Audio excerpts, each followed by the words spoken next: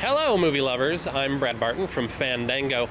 As you see, the storm clouds are beginning to roll in here in London, England, which can mean only one thing. The god of thunder is near. Let's talk to the cast, the director, and the producer of the new film, Thor, The Dark World. Not worthy. Some believe that before the universe, there was nothing. They're wrong. There was darkness, and it has survived. What's gonna happen? One of the things we wanted to do on this film was to build out Asgard even more, was to explore other parts of Asgard, and to make the worlds that we visit feel, although of course they're different planets, they're very fantastical, a lot of effects work involved, but to give them a basis of reality. And the work that Alan has done on television, and in particular Game of Thrones, really lent itself to that kind of location shooting and inspired us to do much more location filming than we'd done in the past. I could never have done this without Game of Thrones as a warm-up. You also directed many episodes of Sex and the City, which certainly must have been an important influence on Thor: The Dark World. Well, it's funny. I think, we could make jokes about that, but actually, when you bring it up, one of the key things in a Marvel movie, and I was trying desperately to do it in this one, you have to have epic scale, you have to have seat-of-the-pants action, but you have to make people laugh, too. This character has a really satisfying evolution, and finding new shades to him, I have got to imagine is got to be a great inviting reason to keep coming back to him.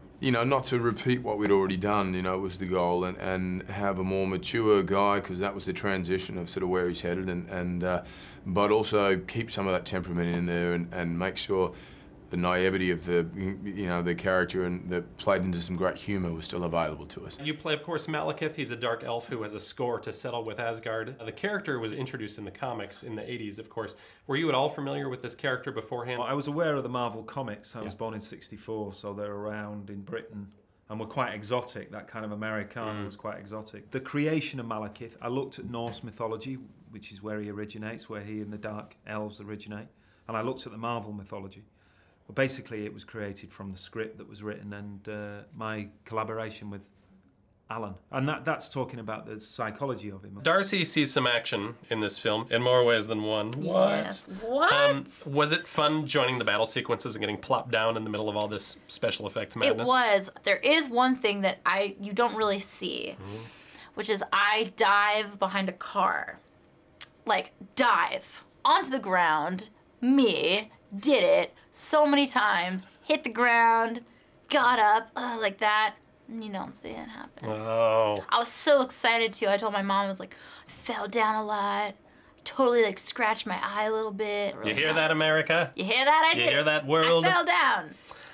She fell down and maybe scratched her eye. Since you get to go to Asgard in this film, that means that you also get some pretty sweet Asgardian costumes as well. Did you have any favorites that they created for you? They were all so beautiful. That's so incredible to see. Even like the fabrics are printed specifically for the film. I loved also they had like an armor making shop in the actual costume department, and the artisans actually making the jewelry and everything by hand. So it was so amazing to get to watch because everything's actually made for the film instead of just buying a couple t-shirts or something. With 3 major appearances under his cinematic belt, Loki is easily one of the most popular characters in the Marvel Cinematic Universe at this point, which begs the question, when is he getting his own movie? It's up to Kevin Feige, who runs Marvel Studios. Of course, there are many iterations of the character, many situations I'd love to see him in.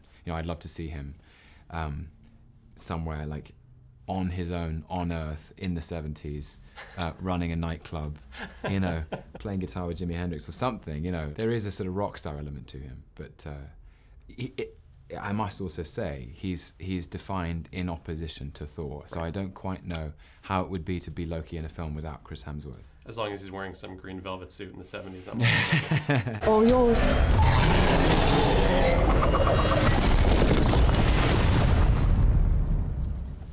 Anyone else?